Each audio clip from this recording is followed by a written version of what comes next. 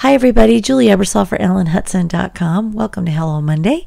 Today I'm going to be making a floating images card inspired by a project I'd seen done by my friend Jennifer McGuire. It was so cute I had to try it myself. And I'm going to be working with Avery L's new splash set, which is hilarious. It's got these cool chicks hanging out by the pool. So much fun. Here you can see the different images in the set. It comes with a coordinating die set too that has a swimming pool. Super fun. So I've already got the images I want to work with loaded onto the Misty, and I'm taking some quarter sheets of Neenah Solar White, and I'm going to ink up with a VersaFine Clair. This is like a improved formula on the original VersaFine ink, and this color is called Nocturne. It's a nice deep rich black, but they've got a really nice color range now in these VersaFine inks, and so look for the Clair line in the shop. That's awesome. I love how crisply they stamp. It's a pigment ink that is very quick drying, and you can use colored pencils, you can use water-based markers over it, and watercolor over the top. So as you can see here, I've got a really nice crisply stamped image, and I made multiples of this so I could have them handy so I could color them in and die cut them very quickly. I even stamped some on some watercolor paper. Now I'm working with a particular color palette from the color trend this month that's featuring the color purple, which is, what do they call it? Ultraviolet. And I pulled all my pencils that I thought would work with that color palette there. And I'm just going to go ahead and start coloring things in. I love these Prismacolor pencils. They lay down color like butter, very smooth. And I'm going to fill in, you know, the girls with a little bit of a flesh tone colored pencil and then do their bathing suits in colors that coordinate with that color trend badge that I showed you earlier. So once I'm happy with everything that's colored, I'm going to go ahead and use the coordinating die set to die cut all the images that I want to work with on this particular card, including the pool. And I die cut the pool from some card shop cardstock that's in a beautiful aqua color, as well as Neenah Solar White 80 pound, because I want the edge of the pool in that white color.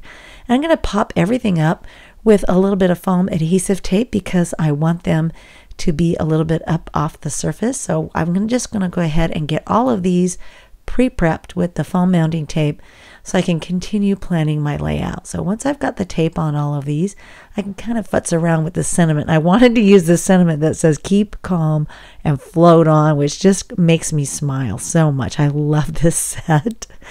And I've taken a piece of Icy Mint card shop that's going to go on the front of my card. It's going to be the top panel.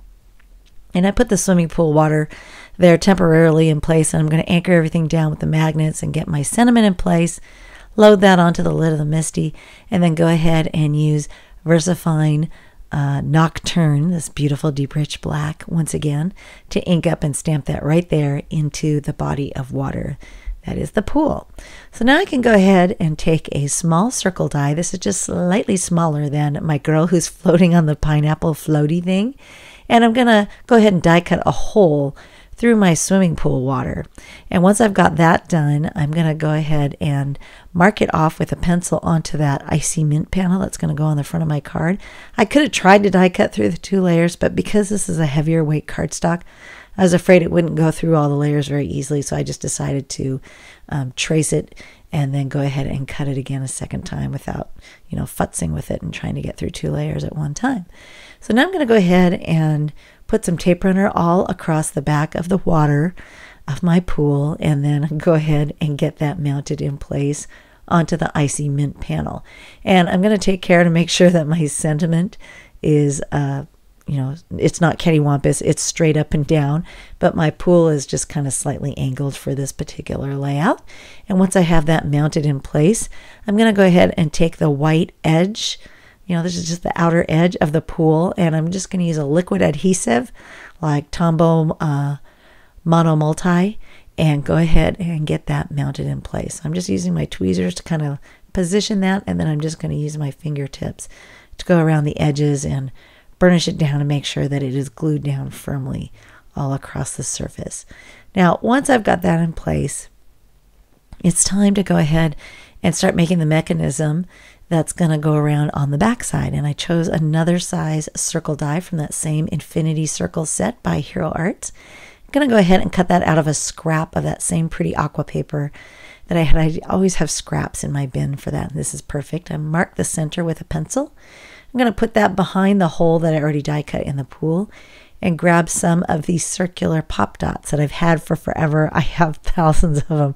So I'm trying to go through them and use them up before I start using other items to create the same effect. And since they're round, they're going to be perfect for this. And I decided to double up on these just to make them twice as high, because they're only about maybe 1/8 of an inch thick, and maybe not even quite that. So I decided to double them up and give my little girl who's floating on the pineapple some extra loft. So I'm going to go ahead and mount her on top of that, and then add on the back side of that panel some more foam mounting tape. And as I was adding this tape, I realized that the circle that I had used there was just not quite large enough to be concealed behind that opening on that front panel. So what I'm going to do is carefully peel that off and remove it without damaging anything. Apply a little bit more tape runner to those pop dots on the back side there, and I die cut a larger circle that will not leave a gap when it gets mounted behind. Here you can see I've marked it with a pencil, the same as I did the first circle that I put there. And then I'm just going to remount my little floaty girl there right over the center of that. And there you can see I don't have to worry about any of the gaps showing, because that larger circle is doing the job that it needs to. So I can spin her around a little bit. This is a really fun card.